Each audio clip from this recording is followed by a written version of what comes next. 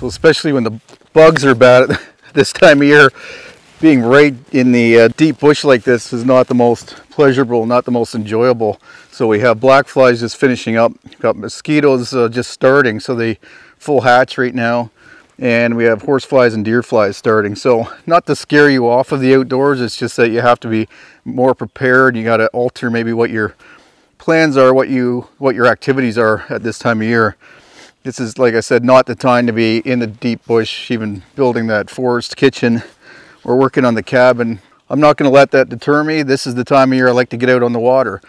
Cali likes to get out. She's always swimming. I like to take her swimming. My wife and I have been taking her pretty well every day down to the water to go for a swim in the lake and to do some fetching, which is her favorite thing to do, Cali's, not my wife's. My wife is not much of a canoeist, not crazy about a canoe, although she enjoys the serenity of paddling around, but she loves kayaking. So since we got Cali, we haven't been able to jointly kayak, like me in one and her in another. So what we do is she takes the kayak out, I take the canoe with Cali, which is a little slower than my wife with her kayak. So we just accommodate and take our time and just enjoy it out on the water. But getting out on the water gets us away from the bugs. We get a nice breeze, enjoy the sunshine, just do something a little bit different. That's what I love about living in this area.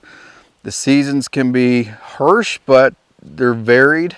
And that's what I like. I like that variety. So, you know, one season we're snowshoeing and protecting ourselves from the deep cold, minus 30-degree temperatures. Then in summer we're plus 30 degrees Celsius and we're enjoying time on the water. And then the spring and the fall are those awesome shoulder seasons where there's no bugs, the weather temperature is perfect. Just a beautiful time to be out in the woods. Spring is kind of winding down right now. It's mid-June.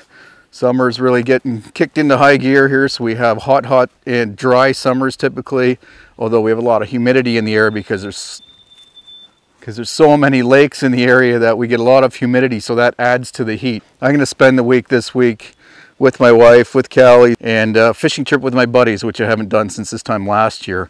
And if you haven't seen any of those videos that I did on Woodland Caribou Provincial Park on a fishing trip last June, then check these out. Here's some clips from that trip last year that I just never got around to publishing. Another long, hard day today, and finally Joe made a nice fire here, so we're just drying our feet out by the fire, drying our clothes out, and just beat 6:30 p.m. We left 8:30, I think. Yeah, we left the campsite at 8:30 this morning, but immediately into a headwind. So that took a lot out of us, and then some portages, like, oh, brutal. We heard the portages weren't that difficult up here, and I think as far as length, that's maybe true.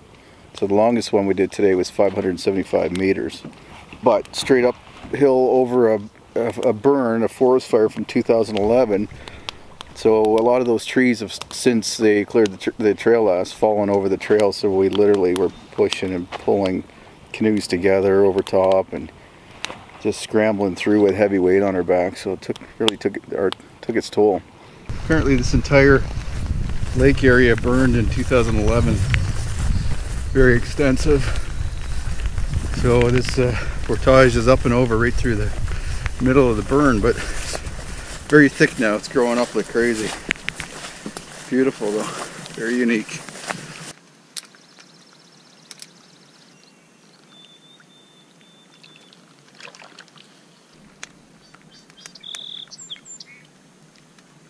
So we decided to call it quits on this lake. We're once again short of our shortened plan.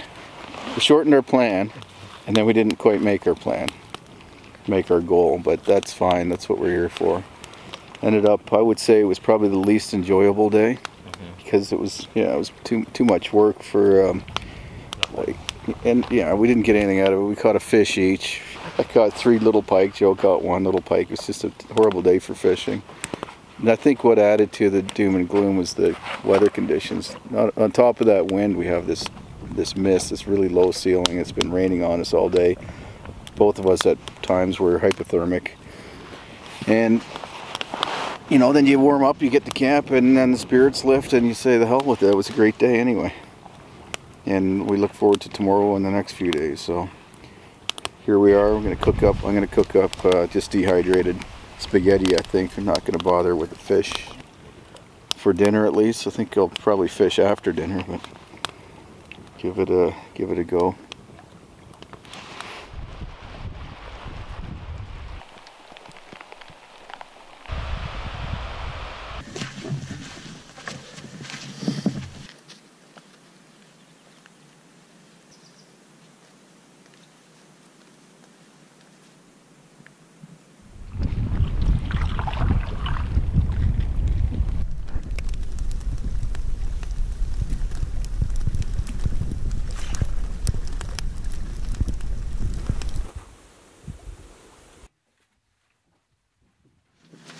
Ready to head out.